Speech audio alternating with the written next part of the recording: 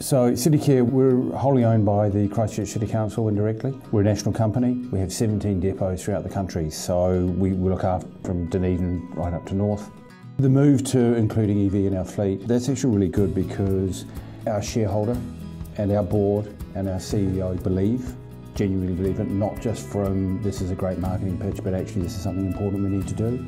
Yeah, we haven't got one in our fleet at the moment. There's nothing at Pages Road, and we've got probably around 60 vehicles in our fleet down there. So, and this will be the first electric vehicle we've got in the depot. We're now at the point where things that are electric, whether it's the smaller tools or whether it's an EV vehicle, it's usable, and you don't have to make the compromises. Yeah, so obviously we've just got this one, and we're really keen to see it in place. Everything that we've got, specifications, size, usability, all of those things are exactly what we're after. So that's a really good thing.